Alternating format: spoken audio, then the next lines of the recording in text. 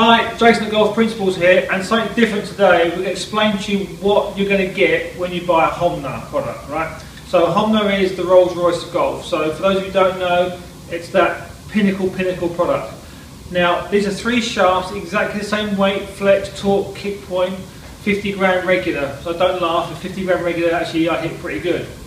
But one's a 2-star, one's a 4-star, one's a 5-star. What does that mean? Okay, well the 5-star's got gold and platinum and it's worth 6,000 euros per club.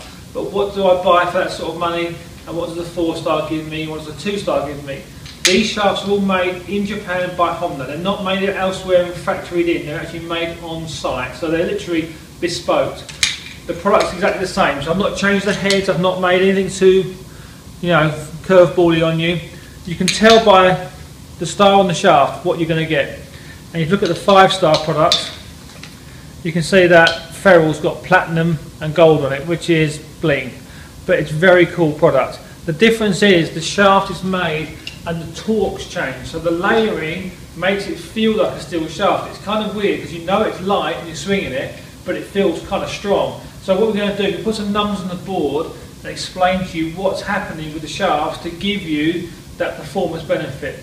But if you can, use it. It's an awesome product.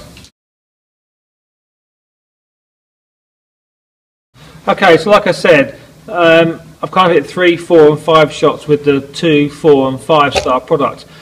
You can see as I've already hit some shots to warm up, so as you start to sort of see the shaft get tighter in the torque, you can see how the speed picks up and more importantly how the ball speed jumps up.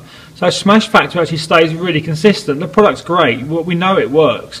So the smash doesn't change. What does change, because the shaft's tighter, attack angles are the same, the path's pretty similar, but look at the speed and the ball speed. These are the same club heads, different shafts.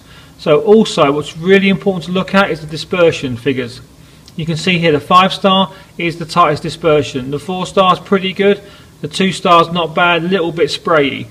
When you start getting graphite shafts with low torque or tight feels, then this is what you start getting. You get the benefit of the graphite with the speed, but you get the tightness of the dispersion like a steel. So that's where the argument years ago was, oh, graphite hits it now and again miles but sprays it. Not anymore. When it's as higher quality as this, you are getting the best of everything. It is literally the Bugatti Veyron of golf. So you can see where you are here. Again, distances go up a little bit. It's interesting. Okay, I know it's not everyone, but it's good for you to see that graphite can be used by a lot of people and not just Mr. and Mrs. Haverkamp who've got slow swing speeds. So any questions, as ever, happy to answer them, and we'll speak to you later.